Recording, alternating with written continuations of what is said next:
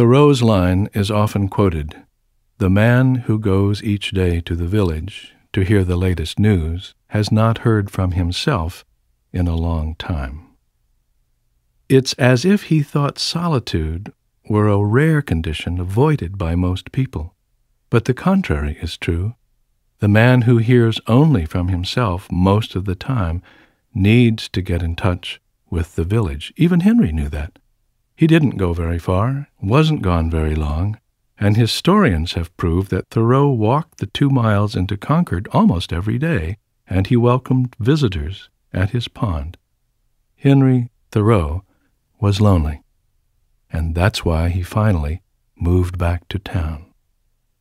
Solitude is our norm, and it's often as painful as it is pleasurable, especially if you are depressed or afraid or anguished or confused.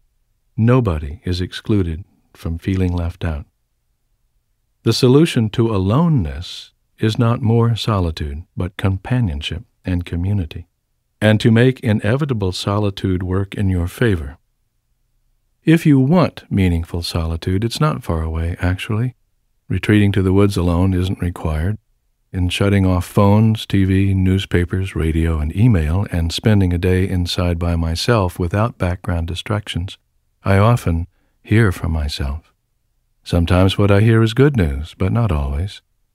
Solitude is hardly guaranteed bliss. On stage, in the theater of my head, is a noisy company of characters with contradictory opinions and quarrelsome tendencies.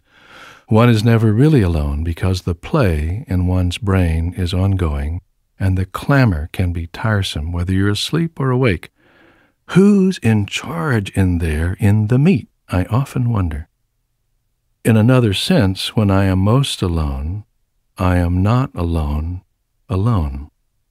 For example, in just an hour's walk this morning, I counted 73 people out by themselves, looking at the news of the day around them, thinking, hearing from themselves, running, walking a dog, washing a car, or waiting for a bus.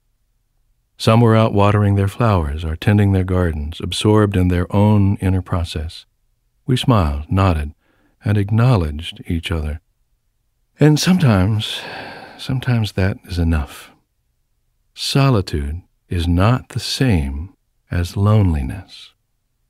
Solitude is a solitary boat floating in a sea of possible companions.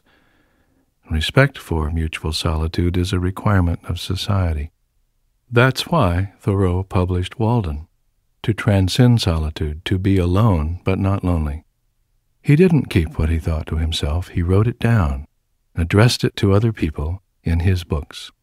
And that's why I write all these words to you, as a way of bringing the small boat of my life within speaking distance of yours. Hello.